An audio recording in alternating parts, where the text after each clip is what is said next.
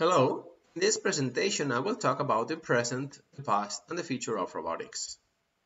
The aim of the presentation is to introduce robotic systems from a historical perspective, from the origins of robotics to the first robots created in the middle of the last century, the robots of the end of the century and the beginning of this century, as well as the robots of the future. The ultimate goal of the presentation is to provide a vision of where we come from, where we are, and where we are going to in robotics. Robots started out as simple semi-automatic machines such as those we found in clocks, music boxes, and certain coordinated automatisms. However, since these are nothing more than simple automated machines, we will not properly consider them as robots. The term robot and also robotics was coined by the Czech novelist in the novel Rossum's Universal Robot, and it means slave in Czech.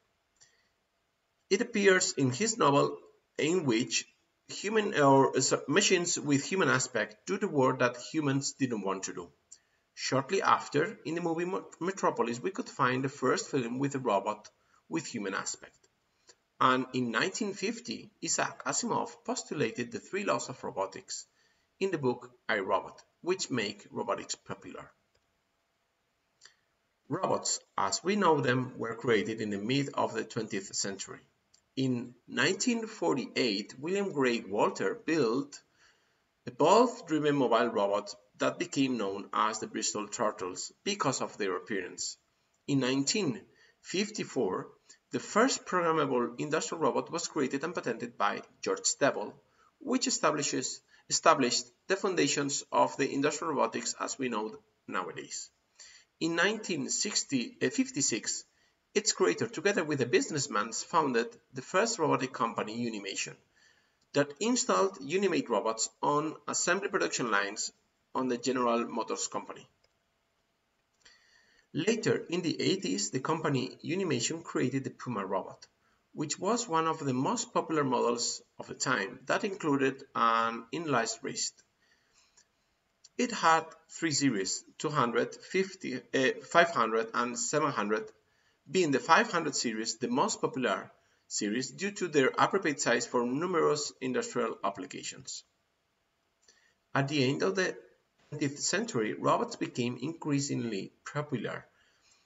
In the industrial field, the number of companies manufacturing industrial robots began to grow, as is the case in Europe of ABB, Kuka, and Stabile, but also Japanese companies such as Fanuc, Kawasaki, and Kasawa, among others. We can also find a large number of applications for robotics outside the industrial field. For instance, autonomous mobile platforms such as Pioneer Robot equipped with ultrasound sensors, humanoid robots such as those created by Honda, such as the P2 model, robotic toys such as Avo robot created by the Sony company, are some of the most representative robots by the end of the century. At the beginning of the 21st century, we can find a large number of humanoid robots that have populated robotics, starting with Asimov, the Honda robot that amazed the world for its advanced capabilities and the fact that it was kept in secret for 20 years, because Honda didn't want the world to witness their progress and failures. i-cub robot is a robot with a height of only 1 meter, with the appearance of a robotic child created at the end of the first decade of the century. in-move robot is the first 3D printable human-sized robot. It is an open-source project that aims to promote the use of 3D printers and robotics. Also, at the beginning of the 21st century, we find robots such as Canadarm2, which is one of the longest robotic arms in the world used in the International Space Station, or Spirit and Opportunity robots, two explorer robots created by NASA for Mars exploration, or the UAV Predator, the first drone with autonomous flight capability, created in 2000. DARPA competition is one of the most advanced and demanding competitions, and it's promoted by the US Department of Defense. In its first edition, research groups from most pioneering universities, together with sponsoring companies, participated in the Grand Challenge, consisting of driving autonomously up to 140 kilometers. As you can see, the vehicles included a great amount of sensors such as camera, radars, lidars, GPS, among others.